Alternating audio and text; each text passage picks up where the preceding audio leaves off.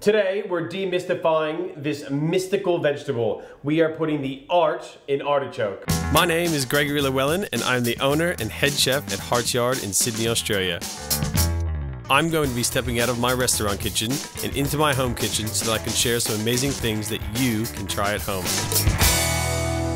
Have you ever been strolling through the supermarket and passed by one of these prehistoric looking things? Today we're going to demystify this wonderful, wonderful vegetable, the globe artichoke. And people say, where is the choke? And I say the inside, and they say, what's the outside called? And I refer to it as the arty. We're gonna do a stuffed, baked artichoke. We're gonna cook it first in a flavorful court bouillon, which is a mixture of wine and herbs, and then we're gonna stuff it with some breadcrumbs, some smoked anchovies, and cheese, Parmigiano Reggiano cheese. The stems of these are quite fibrous. You can eat them. We're gonna start by removing the bottom. Inside this stem, you'll have this sort of white bit. That's all edible, but today, we're just gonna peel the bottoms. And when you start, you should have a little bit of water acidulated with a bit of lemon. Another really, really neat tip is using vitamin C powder, which you can get at your health food store when you buy your quinoa or your buckwheat. And then we're gonna trim the top of the artichoke off, thus revealing just the top of the choke and then leaving the arty. We're gonna trim with scissors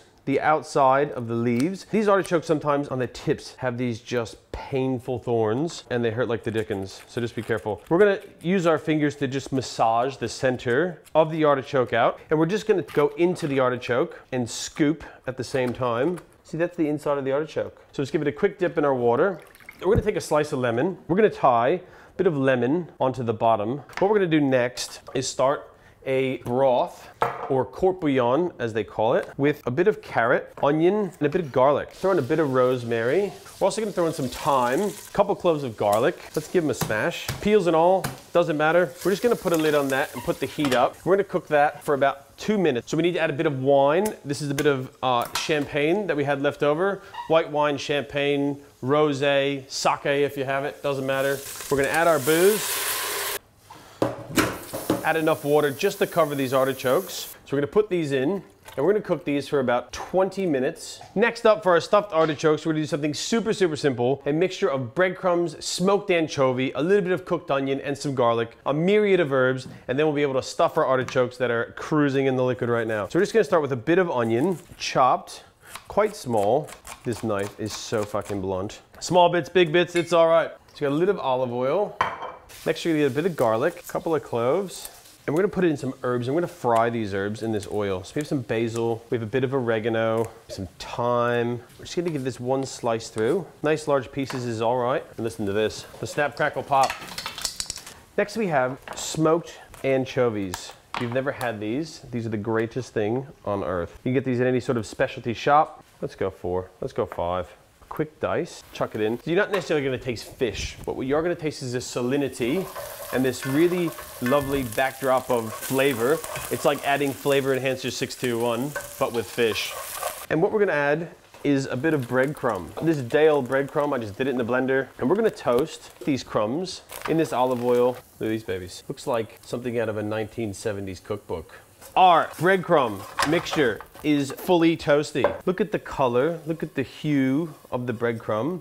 I'm just gonna pour this out. I'm just gonna take some parsley, and believe it or not, like the stems of parsley are super, super flavorful. I think I might have to get a new knife. Those go in. Even this mixture right here, if you had mozzarella cheese, or if you had a piece of baked fish, or if you had lamb, or whatever. We're gonna take some Parmigiano Reggiano.